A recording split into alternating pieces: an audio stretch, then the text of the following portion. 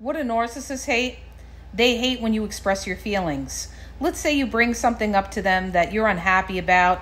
They don't want to hear it. So what are they going to do? They're going to gaslight you. They're going to say you're an angry person. They're going to say you're sensitive. They're going to say, oh, you always get like this. Why do you keep bringing these things up from the past? Why can't you just let things go? Narcissists love to say, why can't you just let things go? Sure, they want you to let go so they don't have to take accountability. But they hate when you express your feelings to them. You may go to them because you think, oh, well, I'll just express my feelings to them and they'll understand or something like that. A narcissist is never going to understand because they don't want to take accountability and face shame.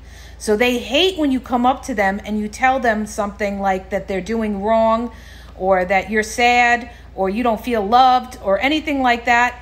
Guess what? It's not their problem, it's yours. And they're going to say that you have mental issues, you have anger issues, you're insecure, you make a big deal out of nothing, all right? All of this is deflection so that they don't have to take accountability.